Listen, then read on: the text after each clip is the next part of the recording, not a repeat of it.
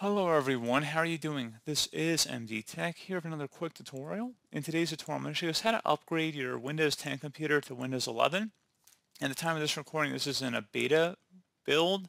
It just was released as a beta pretty recently. It was previously a developer build of Windows 11, but now it's been released to the beta channel. At the time of this recording, you can only get Windows 11 through the Insider program. However, I imagine once Windows 11 is available for general use, that Microsoft will make a media creation utility similar to Windows 10 that you can actually download from online. However, if you want to do this legitimately at the time of this recording, you're going to have to go through the Insider program, which is very easy to enroll in. And all you need is a Microsoft-based account or an email account, and you can create one too during the process. So again, pretty straightforward process, and we're going to go ahead and jump right into it. So we're going to start off by opening up the search menu and type in Insider. Best match to come back with Windows Insider Program Settings. Go ahead and open that up.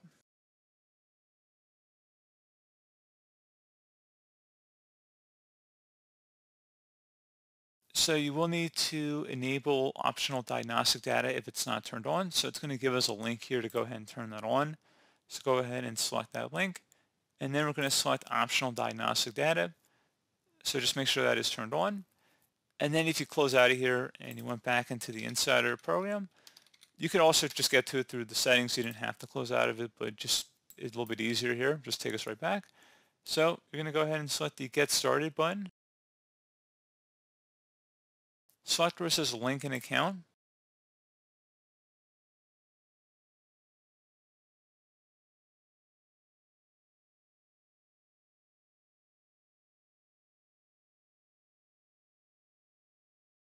You can go ahead and select the Microsoft account and select Continue. One important note, you guys do probably want to check out the Windows Insider program. You probably do want to check out the Windows 11 requirements in order to download and install. Before you proceed any further in this tutorial, I don't want to waste anybody else's time. So just go ahead and actually on the Microsoft website, I will include a link to it in the description of the video, guys, that will go over the eligibility for the upgrade. At this point, you're going to go ahead and insert your Windows email address, select Next, and then you can select your password, type that in, and select Sign In. We're going to go ahead and select where it says Microsoft Apps Only. You can keep it at all. You don't have to make that change if you don't want to. So you're going to have options depending on if your computer meets the eligibility requirements or not.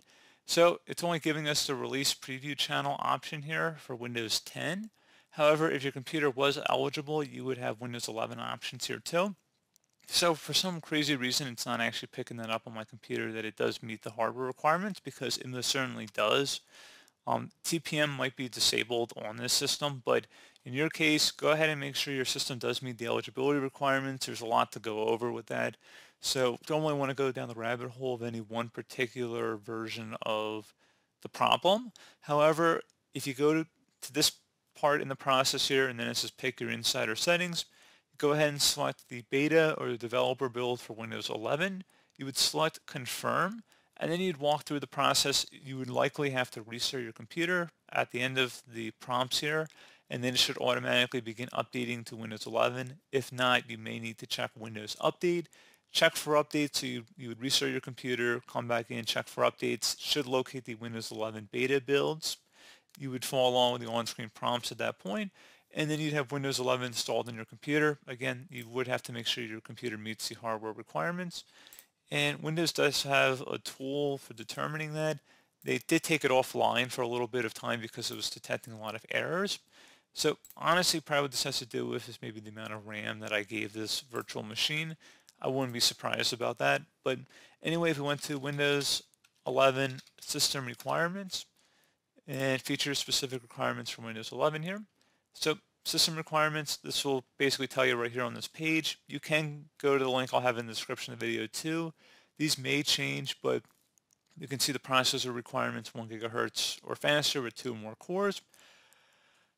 The 64-bit processor is going to take a lot of older computers out of the running to run Windows 11.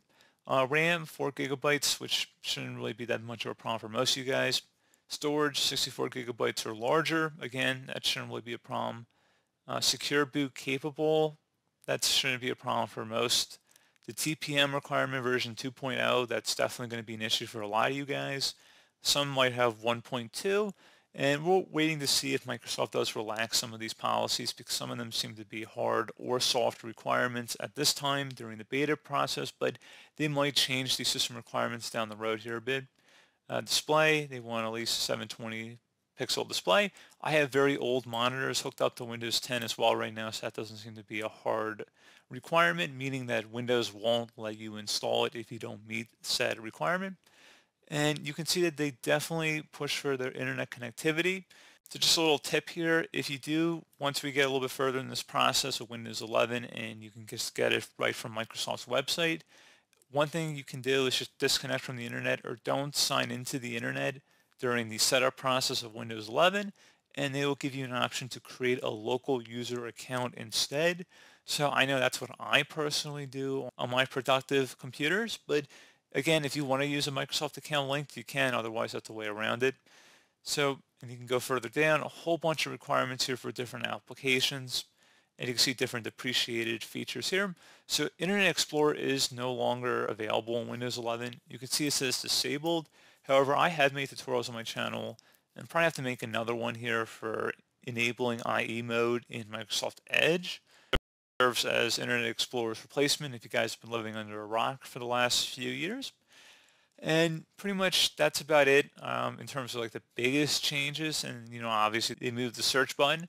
And again, definitely prone to change here, guys. We're still early in the Windows 11 process, but not early enough that we can't start making some assessments about what is going to be coming and what is going to be heading on the way out. So pretty straightforward there, guys. Like I said, just follow along the on-screen prompts here for the process. Again, it's likely due to a virtual machine issue. I do have this running on another virtual machine on this system. So I know it's definitely not my host hardware creating this limitation, but again, Windows Insider program, as long as your computer meets the requirements, you should be good to go. And you know what, if we go on to Google Wall, I have everybody here. We could do Windows 11 requirements checker. And there is a tool that I noticed. It looks like Microsoft might have released the utility once again because they did take this offline for a little bit. So let me go ahead and scroll down here. Saw the page we went on here. So it was very close near the top of the search results. You see the PC Health Checker app has been changed to coming soon, so they still are not releasing it back because it was giving a lot of false negatives. And you'll see the requirements again. You can go through this one by one on your system, but there are tools you can download from the internet that'll automate this process. So we're going to type in Windows 11 requirement checker and then just go down to GitHub. So there we go. Should be a detection script there. So you see the publisher is Robert C. Mail. Hope I pronounced that right. You can see who we're getting it from here. Now we're going to go ahead and select the releases on the right side here. And you'll see a preview for what this looks like.